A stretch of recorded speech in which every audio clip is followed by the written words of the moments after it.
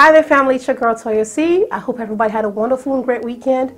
I just wanted to come in here to start the week with you guys to just talk to you guys about rising above trials and adversity. If we're going to be honest, life is tough. And yes, when life does get tough, it hits every single one of us differently. Some people have the ability to bounce back quicker than others. Some have the ability to be able to rise above it, and some actually get drowned in their life's problems. Me talking to you guys about this today is not just coming from me just picking this on a whim. I had a very tough weekend, if I'm being honest, a very challenging weekend, where pretty much something I considered to be a testimony became a trial.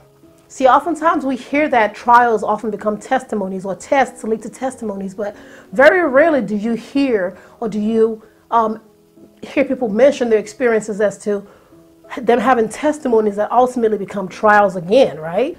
I had received a breakthrough on something I've been trusting God for a while. And I was so grateful. I was literally rejoicing, giving thanks to God. And unfortunately, pretty soon that testimony became a test all over again.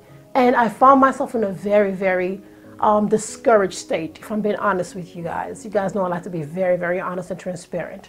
I was very, very discouraged. I had questions. I was overwhelmed. But in the midst of me questioning and just, I guess for the lack of words, lamenting to God, I, got some answers that I wanted to just come in here and just share with you guys today, in the hopes that it would encourage you to persevere and to learn to see your challenges and trials from a different perspective. So let's just get right into it. When I began to pray in my room, which is this room that I'm recording in, my prayer room, and I was just talking to God silently about what I felt, the Holy Spirit laid this on my heart. And what I heard in my spirit was this: the weight of your trials should never determine the weight of your praise. Whoo! I was like, man, that's heavy. It was a very heavy pill to swallow. This is not to say that when I was going through my moment that I was taking God's praise away from Him in any way, shape, or form, but I did allow that adversity and that trial to limit my praise. It almost silenced me. Have you ever experienced facing a situation that overwhelms you so much that you just feel like you're about to drown and it's consuming you? And though you want to utter the words, speak the scripture, speak life and praise God, but you just can't open your mouth? Well, that's exactly what I experienced this weekend. I was in a place where I just could not open my mouth. Even though my heart was praising, I could not get out of that cloud. And the Spirit of God began to tell me that that was a weight that was placed on me due to the trial or the test that I was experiencing. And I'd never really seen it that way. I'd never really seen going through. I knew that, okay, as a believer, we all know that the issues we face in life, sometimes it can be trials that comes from the enemy, and sometimes God allows it to be a test in our lives, right? And of course, if we're going to be honest, some of them are self-afflicted, but that's a different video for another day. But pretty much, I never took a moment to think of trials and tribulations being not just something that comes from the enemy, but actually a tool or weapon against God's children that is being used by the enemy. And the minute God was able to give me the ability to see that from that perspective, I became very empowered. This is not to say the problem has gone away. This is not to say the test is out the door, because trust me, I am still passing through right now as I'm talking to you right here on the screen. But the difference now between what I felt yesterday and what I feel today is that I now have a different way of looking at the test, or being tested rather, just generally as a human being or as a child of God. No longer do I see my tests and adversities as, just, something the enemy is doing. I actually understand more about it. I see it as a tool. And so now that I see it as a tool, I'm able to counteract it with the tool God has given to me, if that makes any sense, which is the Word of God. And the Bible says the weapons of our warfare are not carnal, but mighty strong to the pulling down of strongholds. I've always read that scripture. I've always, quoted it, but I got a new, insight as to what that scripture means, especially in reference to what I'm currently passing through, is that when we are in war, or when we are at war with the enemy rather, he's going to use his own weapons. The question is, what is your weapon? What is my weapon? That's one. Two, are we able to identify the weapons of the enemy? To know how to, nullify those weapons?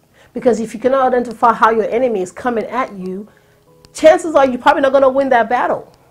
Right? And so as children of God, it's one thing for us to have faith in God. It's another thing for us to partner with God and allow the Spirit of God to engage us and reveal to us what the devices of the enemy are, that we may continue to stay victorious in Christ.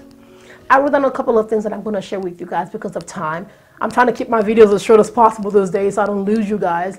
But again, this is a very, very critical subject that I wanted to share with you guys.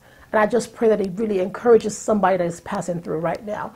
I pray that it really opens your eyes, your spiritual eyes and your mind to know that trials are just more than things that impact how we feel, right? It goes beyond just our feelings and how we react to natural everyday life issues. No matter what it is that you encounter or you're currently encountering right now in your faith journey, I just want to encourage you to make up in your mind that even while being present in your trial, His praise would never depart from your lips, but most importantly, it would never depart from your heart. The enemy knows what he's doing. He is a very, very tricky individual. Sketchy is the word. He knows that if he can disconnect us from being in a place of gratitude, and not just even gratitude, a place of being in awe of who God is, that we can shift our focus from God himself to our problems, that disconnect makes it easier for us to be prey. So when I say to you that you need to make up in your mind that irrespective of what you may be presently passing through, that you are still going to continue to praise God above those things, that's exactly what I mean. Number 2, understand that the trials you're facing in your life are weapons in the hands of the enemy. You are able to nullify those weapons by staying in a place, in a mindset of praise at all times. Lastly, do not let your trials silence your testimony.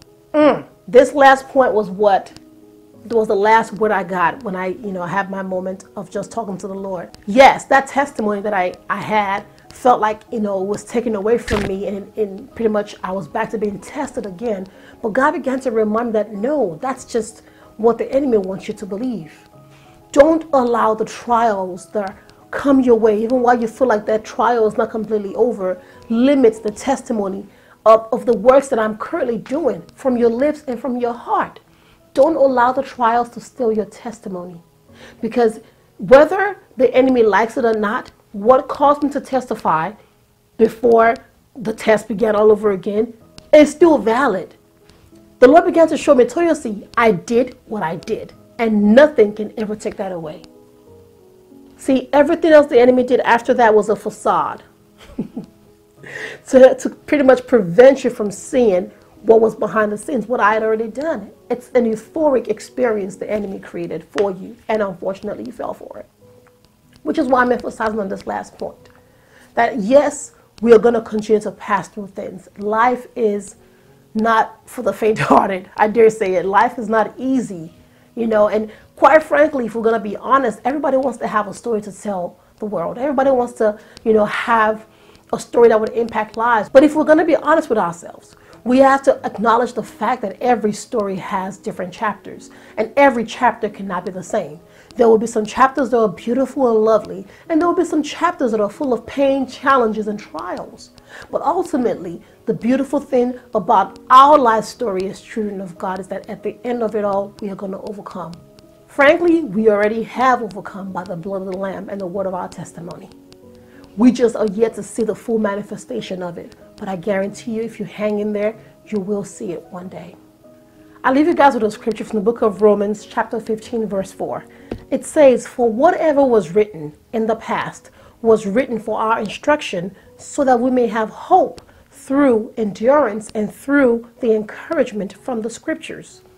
See, whenever you face issues, I want to encourage you to pick up your Bible. I want to encourage you to spend time with God. Yes, it's not easy. I just shared it with you guys yesterday. I was very, very down. I was in a very, very cloudy, overwhelmed place. Okay? But the beautiful thing about it is the moment I chose to engage God, things shifted in my mind and also in my heart.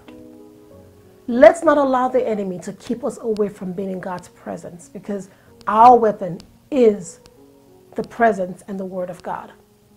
And God has given that to us as a gift to keep us aligned with Him, to keep us, from falling, or to keep us from falling apart when the trials come, because the trials will come. Jesus already said it. He said, in this life you will face trials, but rejoice, for I have overcome the world for you. And that's pretty much the word for the day, family. I hope this encourages somebody. If it does, please do like it, share it, and of course, if you've not subscribed to my channel, hit the button below. It encourages me so that I am definitely aligned. I know that I am aligned to God's will, but it encourages me. It goes a long way when I do see the fruit that the work is bearing in the lives of people, ultimately to God's glory. And like I always tell you guys, I may not have all the answers. I may not know it all, but I am glad I know the one who does, and that's Christ Jesus, and you can know Him too. Until next time, it's your girl Toyosi signing out. You have a wonderful, blessed, and fulfilled week. Bye-bye.